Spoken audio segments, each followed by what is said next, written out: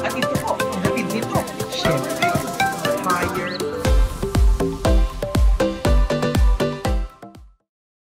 Thank you everyone for being part of this afternoon's event. It really warms the heart that, despite the holiday rush and very tight schedules, you opted to be with us this afternoon. Again, we don't want to be too opportunistic. I guess Gab has presented a lot of inputs for next year. Maybe many of you are already itching to be part of the market, to participate, and to make sure that you're in a position to take advantage of a potential strong recovery. But again, for Rampver, and I think you know where we stand on all of these things, right? Eventually, it has to boil down to our financial plan. This is really a part of a journey that we'd like to see that is continuing, that is not simply, the flavor of the month or whatever wave that there can be. We believe that investing is basically done to achieve long-term financial goals, in which case we really want to bring back real concepts of investments and make sure that we're on the same page in terms of tackling the opportunities that lie ahead. We invest because we like to have financial wellness. And financial wellness isn't exactly just being secure. Financial wellness is all about freedom of choice, to getting what you want, where you want it, and whenever you want it. And that has to happen not just today, but also in the future.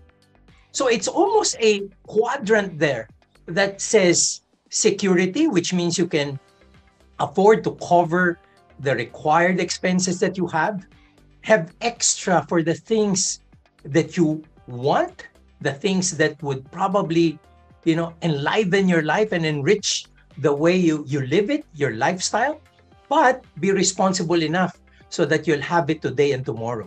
And that's the reason why we invest. It's because there has to be funds for today, which is your upkeep, and there has to be funds for tomorrow. Again, it is not just the funds to live on, it would be the fun to live for. That's very important. But what are the challenges? We're living in a VUCA world. Certainly, a black swan follows another. And usually, in the olden days, and, I guess I'm pretty guilty of this. I mean, there was a time in the past when you see black swans, really rare. Like one comes like what, every 10 years. It's really so surprising that the world nowadays will probably have a black swan in close succession or even sabay pa nga, di ba? They can be together like what we're seeing now.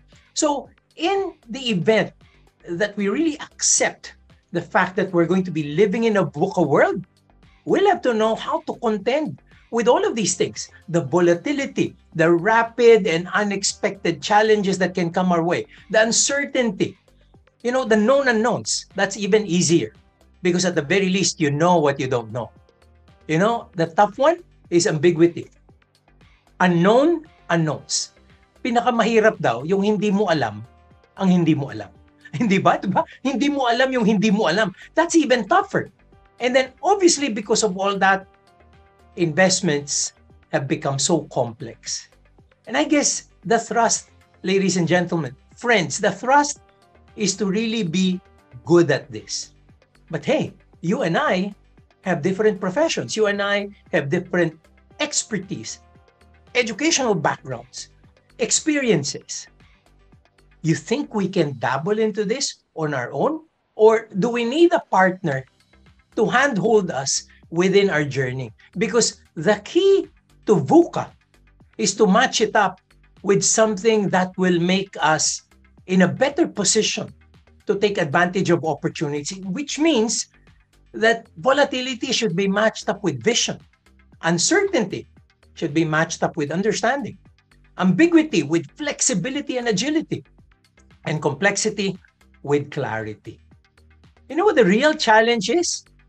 That we're not, most of us, I'm not going to say all, maybe we have listeners here who are CFOs of their companies, who are accountants and investment managers. But majority of you, I am so sure, will be coming from a background or a standpoint where investments and investments management will not be your cup of tea. Now, let me just drive home the point.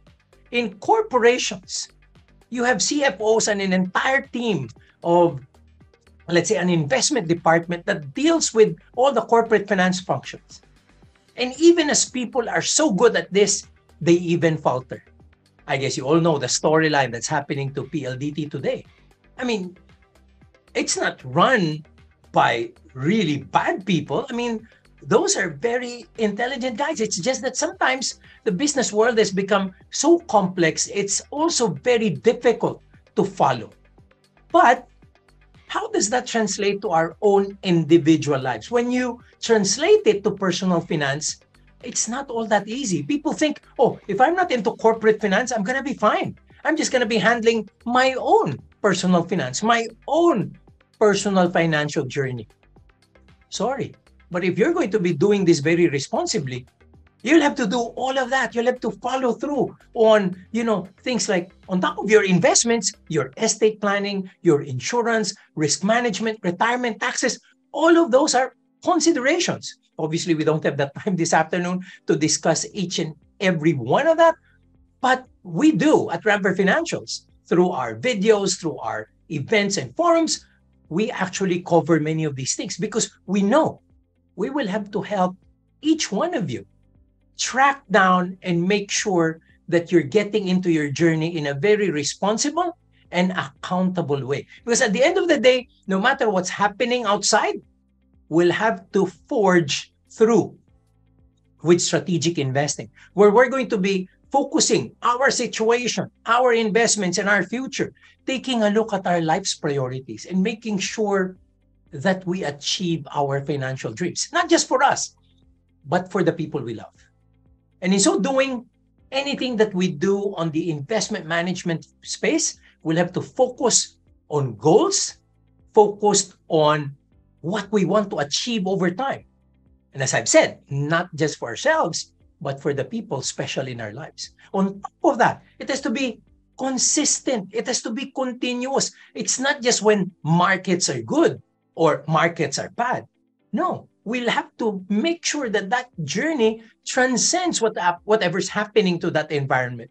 And because of that, it has to be forged with discipline, responsibility, and accountability. Let me tell you, for most part in personal finance, it's not what's happening outside that's really the challenge. It's what's happening inside of you. I say this because, again, obviously, it's the Christmas season. How many of us are tempted to spend our Christmas bonuses in all the malls, in all the stuff that we want to buy? So, if that's going to be wellness today, are you going to be so sure that your wellness tomorrow is also guaranteed with the behavior you're showing, with the behavior that you're actually manifesting today? As the truth is, growth and risk is always a proposition. It is not mutually exclusive. We will have to forge within a strategy for growth while there is risk all around us. Always remember that we have to manage risk. And in managing risk, that doesn't mean we're not supposed to invest. That doesn't mean we're not supposed to take risks. But the important thing to realize is this, that we will have to achieve goals regardless of the situation. You cannot say, oh, because the market is bad, I cannot retire in 3 years. You cannot say that. If you want to retire in 3 years, no matter what's happening to the market, you have to have a strategy to make it happen. And perspectives change with investment horizons. I tell a lot of friends, you're really scared about the market? You're really getting spooked? When in doubt, zoom out. When you zoom out, you're going to be seeing a very, very different chart. The chart of the market that Gab showed just within the past year, it's really scary. I mean, you look at that downtrend, right? But if you pull back and get the chart from the 1970s and the 1960s, then you're going to be you're going to be seeing a very, very different picture. That the downtrend this year will not be so much of a scary thing if you look at it for a period of 40 years.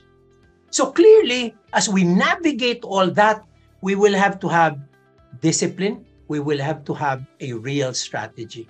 But do we have to wait? A lot of people have what we call a misperception of time. They want to wait for the dust to clear, to be safe. They want the sun to be out before they start investing. They're waiting for that time when it's just right. More often than not, that never happens. When the time is just right, oftentimes it is actually too late. Now, I'm not saying that the markets are fine and dandy. No, it's enough. There's enough there to be scared about. It's not yet as clear, but aren't green shoots coming up? Aren't we seeing certain developments that while the market is volatile and challenging, green sprouts are emerging? As you would have heard from Gab, there were things that can happen in early 2023 that can actually boil down to a realization that 2023 might be a better year than 2022. Can I ask you that? On the chat box, just a bit of a poll here. Do you think 2023 would be better or worse than 2022? Dalawang vote lang. Better or worse? Is 2023 going to be better or worse? Write it down. Type it in the chat box. I'd want to know from you how you feel about this. Better or worse? Baka may magsulat pa ng betterer, di ba? But you see, I like the answers that are coming out here. You know why I like the answers? Because a lot of you are saying it's going to be better, but there are still people who are not convinced. There are people who are saying it can be worse. That's what I like to see. Because if everyone is into a consensus, that's going to be too late for me as an investment professional. When people are skeptical, that is still a good time to invest. That is still a good time because there are going to be opportunities. When there is a consensus and everybody says, yes, this is a great time, too late na yan. Tapos na. Nag-take advantage na yung marami. So what's the thrust? Is it looking at a crystal ball and believing somebody who's gonna say better or worse? No. Ang labanan dyan, asset allocation. Ang labanan dyan, whatever is gonna happen, you have to have the right assets within your portfolio. And we heard Gab. He said, yes, inflation can still be an issue. Interest rates can still be an issue. But there is a tapering off very clearly. Medyo bumababa na. So what should we be holding? What are the companies that will be doing well when these things happen? And that's the reason why it's always nice to have a partner like Gab and Unicap and UTrade. Why? Because they're doing it on a full-time basis. It's their job. Let me tell you, historically, there was a time in my life that I did that. And look at what happened to me. Look at my hair. Diba? Gusto nyo bang mangyari sa inyo to? So let us give the pressure. Let us give the option to analyze and burn the midnight oil for analysts and fund managers like them. Sila yung magagaling dyan eh. They are equipped, they're educated, they're trained. So anong laban natin? Asset allocation tayo. Let us make sure we're allocating the right amount of money in different asset classes. So no matter what happens, through hell or high water, we're gonna be afloat. Ang tanong, lahat ba kayo may stocks na? And lahat ba kayo diversified na rin? Yan ang problema. Hindi ba? We see a lot of people saying, I have such a great long-term portfolio in stocks. long term kasi naipit ka na, hindi ba? Hindi ba? Dapat hindi ganon. Dapat we will have to review what we hold. Take out the things that might probably be hit worse by inflation and interest rates and move some of our money to performing assets. You know, Gab mentioned a lot of those earlier. So why not? Let us consider changing gears and making sure that we are positioned for growth at the right particular platform moving forward. And when I say asset allocation, kasama dito syempre yung matching of what our portfolios are with our risk temperament. Ano talaga yung risk tolerance mo? You know, I cannot tell you to invest in growth, to take on risk, kung hindi pala bagay sa'yo. My brother's a doctor and he always tells me that. Rex, sige, magpa-stress kayo sa investments nyo. At the end of the day, all of that money will go to us. Di ba? Balik sa doktor. Ayaw natin yon.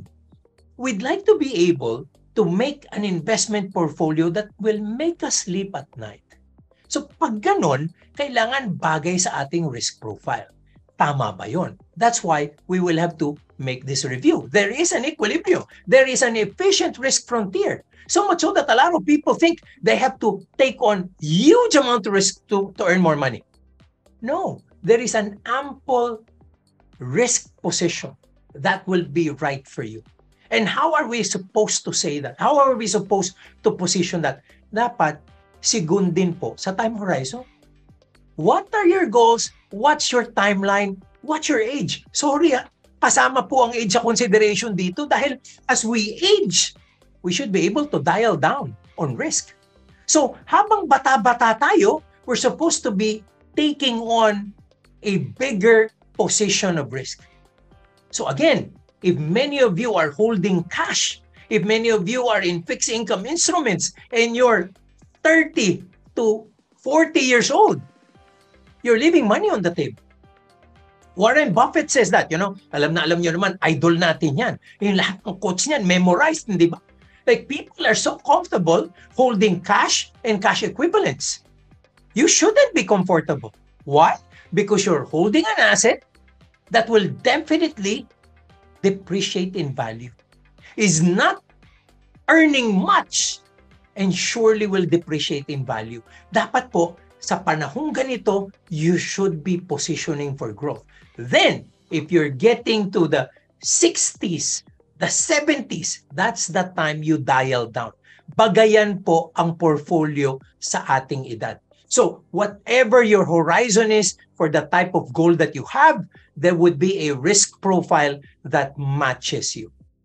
But, ang ganda ng title natin sa event na ito, di ba? Be ahead of the curve. Why are we telling people to be ahead of the curve? Because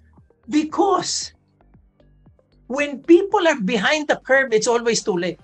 Now, this is a great quote coming from, again, one person who's like the pillar of the mutual fund industry. Ano sabi niya?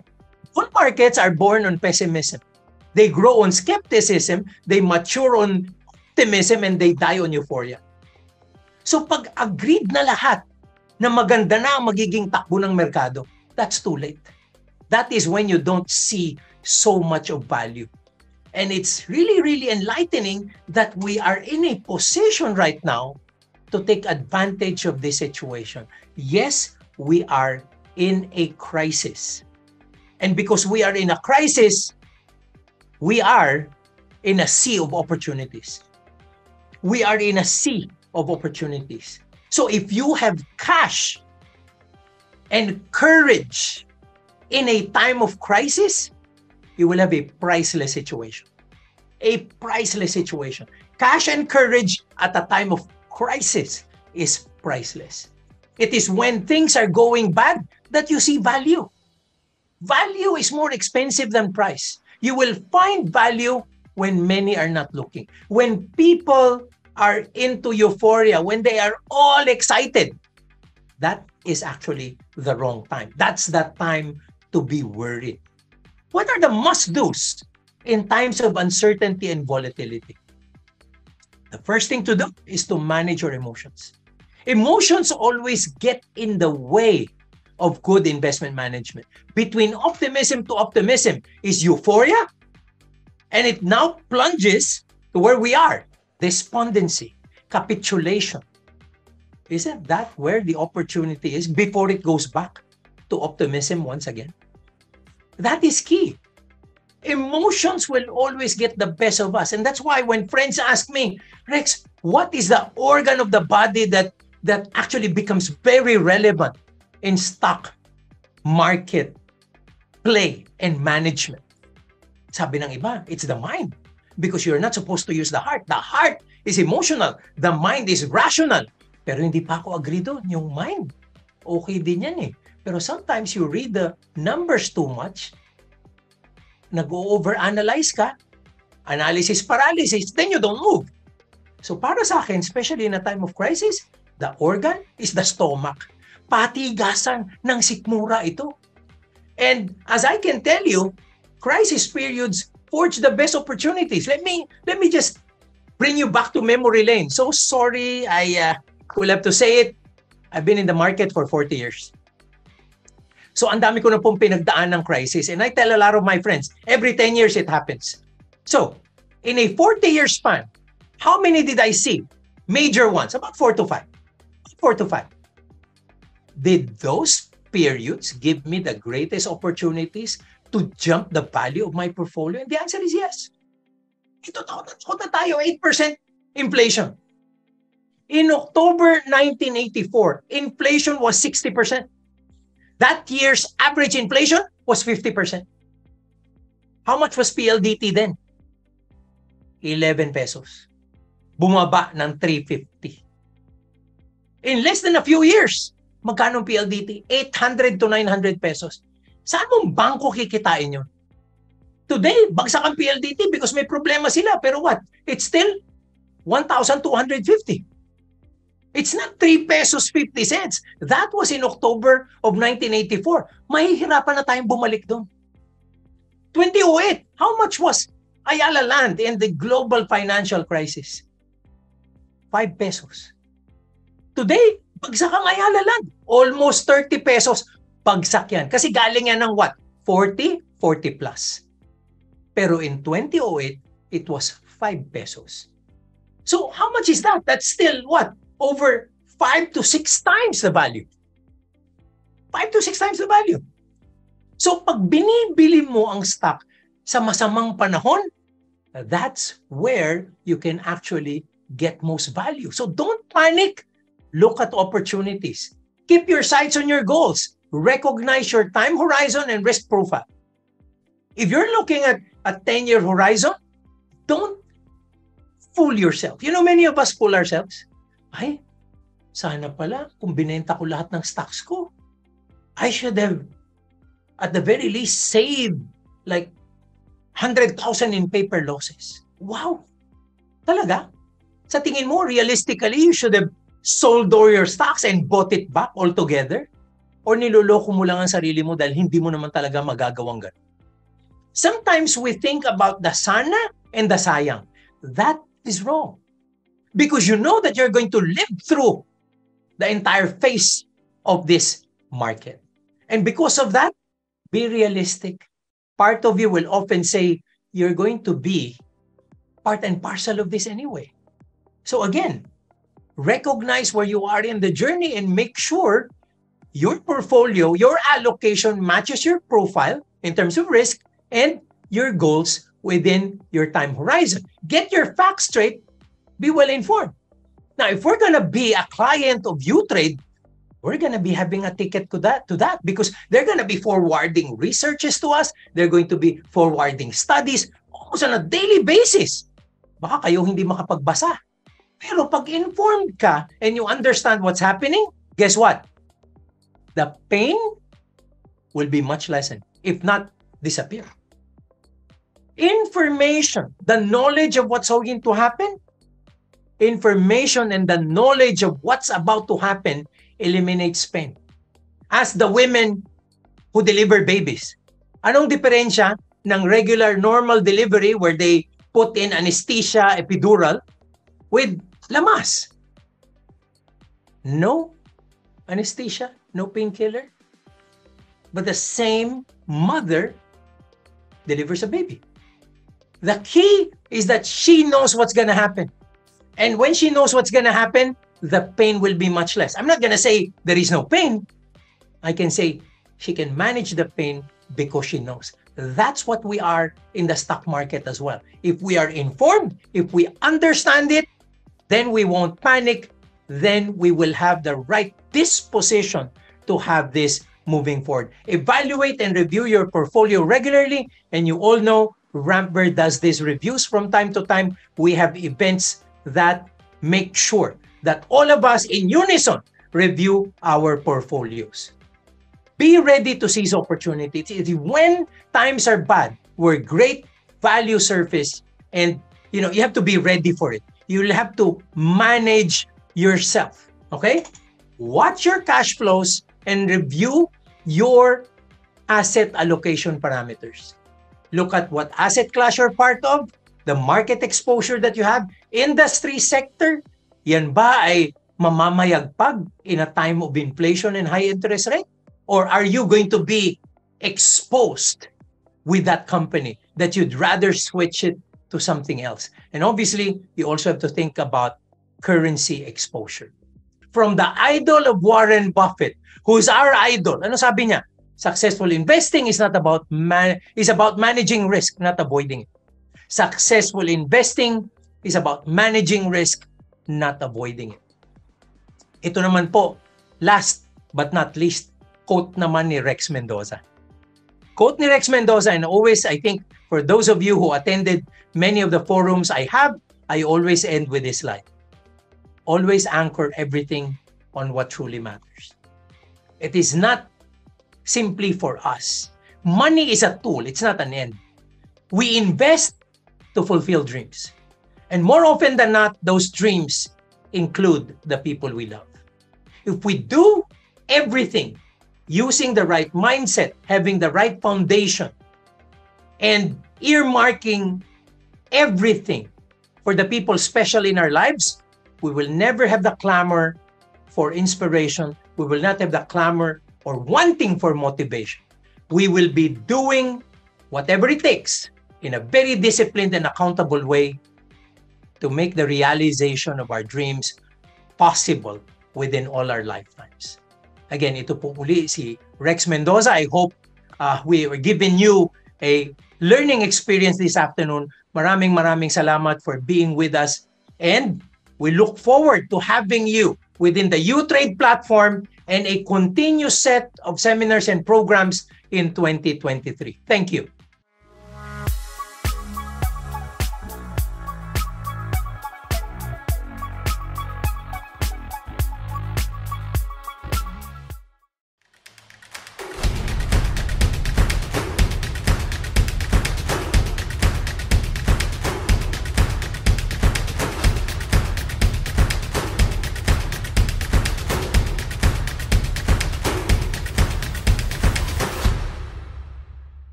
So, this is a major factor. At ito po, ang hatid nito, syempre, higher